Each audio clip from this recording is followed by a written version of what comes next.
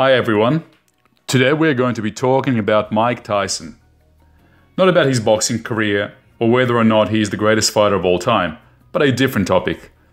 Mike always had naturally a great physique, which became more refined as he rose through the boxing ranks and his training intensified. So the question is, would have Tyson made a good bodybuilder if he decided to focus on it instead of boxing? Tyson in his prime stood at a height of 5'10" or 178 centimeters and a body weight of 216 pounds and 98 kilograms. At his height, it was calculated that Tyson could generate approximately 1,600 joules of energy with his punches, or the equivalent of being run over by a small motorbike traveling at 10 miles an hour. This tells us straight away that he was naturally a strong man. It has been noted that Mike Tyson could bench press approximately 200 pounds or 90 kilograms at the age of 12 or 13, and if true, would put him at the elite level for children. There are stories circulating about him being able to squat 500 pounds and bench pressing well over 300 pounds. However, there has been no evidence to that yet. The issue with that is that pure weight training and bodybuilding is not boxing specific. While boxers do utilize these compound exercises to help with power, it doesn't do much for them in regards to being able to deliver that knockout punch while bobbing and weaving. If these numbers are true, then perhaps Tyson would have been a great powerlifter or even a very good weightlifter, although he may have struggled to develop a big bench press because he had a very long set of arms for his height, arms that span longer than his actual height. And his daily training routine was grueling as well, as it spanned from 5 a.m. until 8 p.m. His actual weighted training consisted mostly of calisthenics. And get this though, his routine would be 2,000 sit-ups, 500 to 800 dips, 500 press-ups, 500 shrugs using 66-pound barbells, and 10 minutes of neck work. These are crazy numbers even for a world-class athlete. With his cardio work, boxing and calisthenics, he was still able to build a very impressive and balanced physique. So innumerable sets and reps with a relatively light weight compared to real strength athletes like Olympic and powerlifters.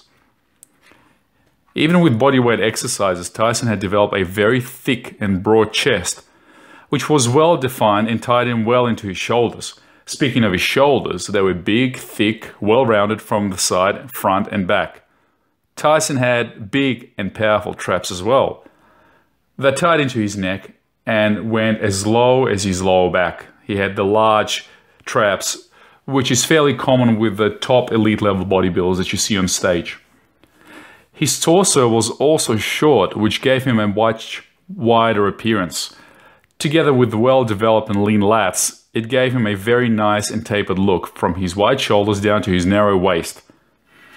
The legs were big and had a nice outer quad sweep, which was proportional to his larger calves and didn't overpower the rest of his body.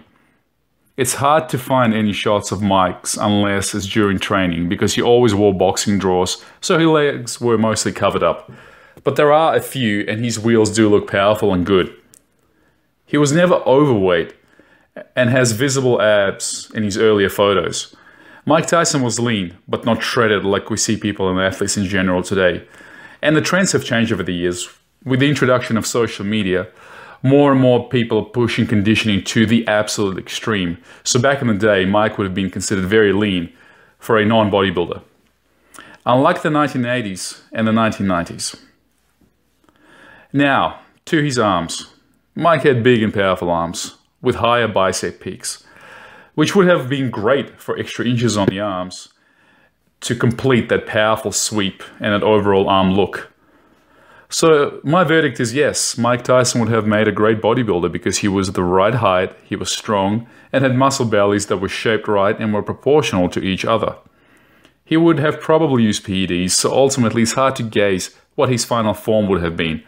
But I have a feel that he would have been a mixture of Johnny Jackson and maybe a bit of Phil Heath thrown into the mix. Hope you liked it, guys. Let me know what you think.